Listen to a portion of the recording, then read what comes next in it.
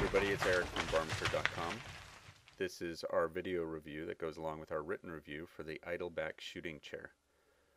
First, the warning, we will have some graphic content at the end. We made it to the 2014 SHOT Show in Vegas, and while we were wandering around, we walked by the Idleback booth, and I glanced in and saw the chair, and all sorts of light bulbs went off. As far as my particular type of hunting, and many other varmint hunters out there, I saw that this chair was perfect for somebody who liked to keep mobile but also wanted a secure stand to shoot off of, along with a comfortable seat and everything, as you can see here. This is a very, very well made chair. It's not made in China. This is made over in England, and the company's been selling it there a while, and they've started to ship it to the United States here. And basically, it's a chair mounted, as you can see here in Northeast California, mounted with a rest and also an armrest. And you can use it and be completely mobile. In other words, you can fold it up, which you'll see at the end of the video. I show that example. But it also has 360-degree capabilities. So go ahead and watch me getting on it and doing a quick hunt.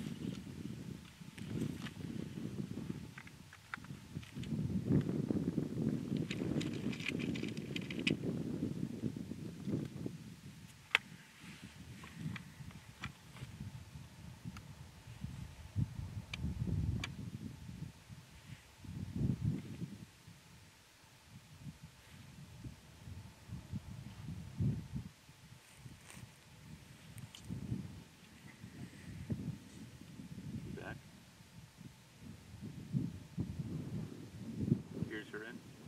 Good to go.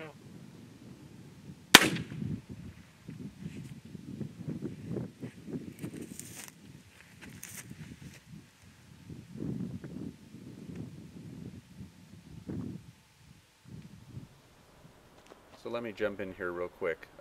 This is an example of being completely able to turn this chair around quickly. I was shooting off to the left of where I'm video recording now. I was able to pull over about 45 degrees because this squirrel kept popping up, and make the shot on this.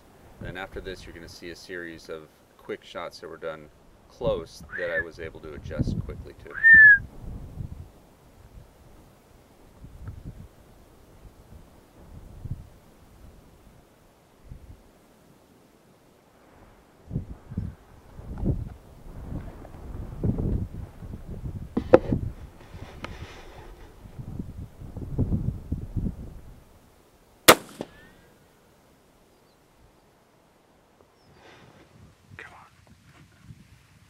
Recording?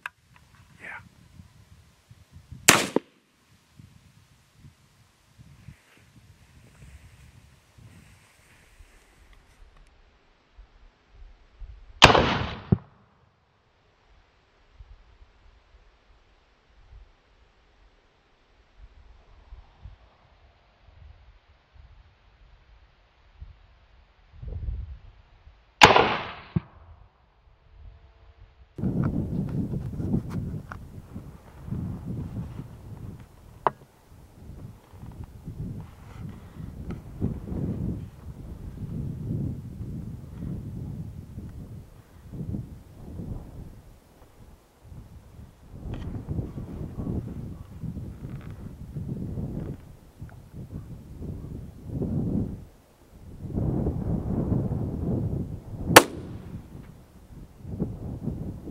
Dead.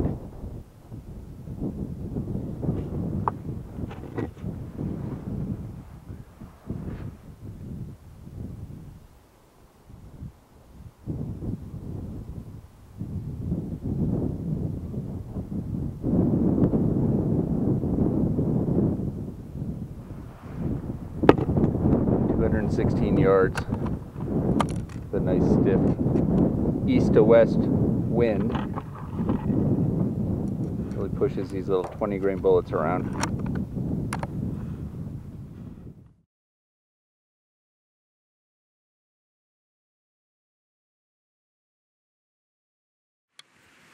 Okay, so as you can see, I'm set up on the Idleback for shooting. This is my Daystate Huntsman, so it's pretty heavy. It's got a pretty beefy scope on it. It can handle the weight, and the way I shoot, which is the way I shoot off a bench anyways, if I'm not using a rear bag, is I go ahead and I put my hand behind it, so I can shoot like this. And the best part of it, I'm completely adjustable. So when I walk into one of these orchards, I sit this down, I anchor it, I wait a few minutes, the ground squirrels start to pop up right and left. I don't have to worry about lifting everything up and making a ton of movement. It's just a clean, smooth move like this. And I can dial in on a ground squirrel and take the shot.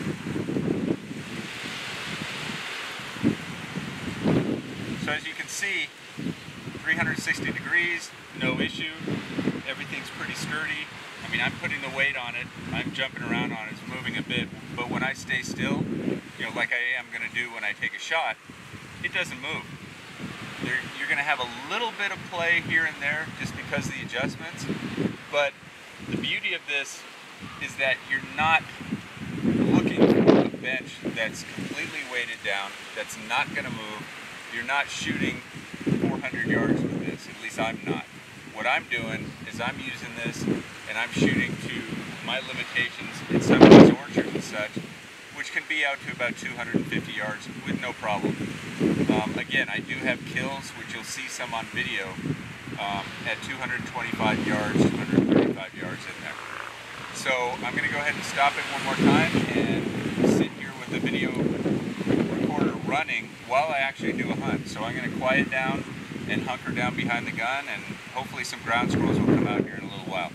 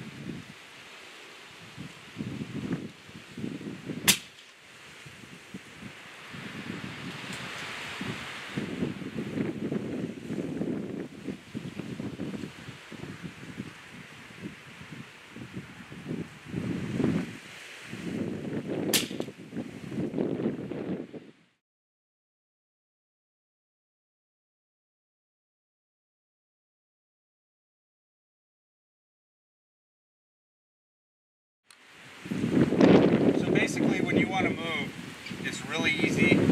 Hold down and move. When I'm typically doing hunting like this, even when I'm out in the prairie dog fields and I'm carrying stuff, I have my dead shot field pod, I have a chair that's completely separate, I have a little backpack with all my stuff in it. Well, with this, I can hang my rangefinder or binoculars off here. I can put my pellets or whatever else I need right here when I'm sitting down.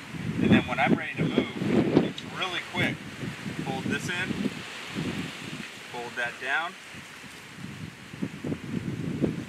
loosen that up, and just drop it right in here. And then the legs squeeze together. You throw it over, and you can go wherever. You can still be carrying your gun and not have any issues.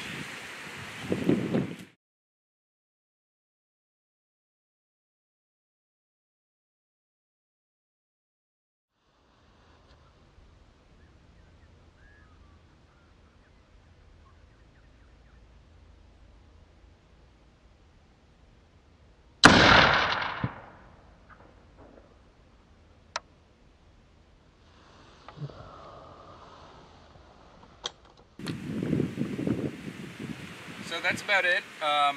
If you head over to Varminter.com, we have the whole article on this, the review on the Idleback, with a lot of pictures. You can kind of see close-up of some of the sections and stuff like that.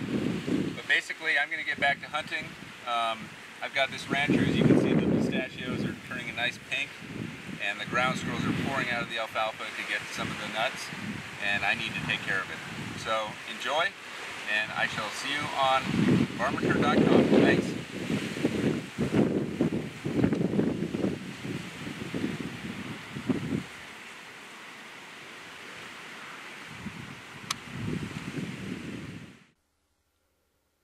Well, I hope you enjoyed the video. If you click below, you'll get to the full write-up that has a lot of close-up pictures and also links to the Idleback chair. Please subscribe to us here on our YouTube channel, and also like this video if you like it. And we'll see you over at Varminter.com. Thanks.